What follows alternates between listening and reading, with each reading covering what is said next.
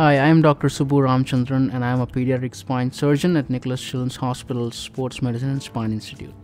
At the age of 17, I entered medical school primarily because I was very interested in biology and science. I used to read a lot of books and novels about doctors when I was a teenager, and that's how I decided to enter medical school.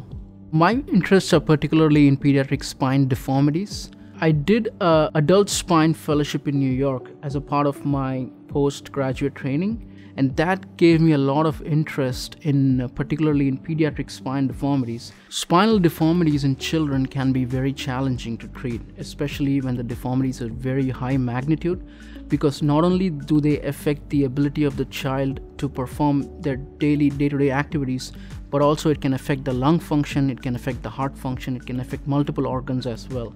The advantage of working in Nicklaus Children's Hospital is that I have the ability to use the most innovative technologies in the form of micro low-dose radiation x-rays, because these children often require multiple x-rays throughout their lifetime.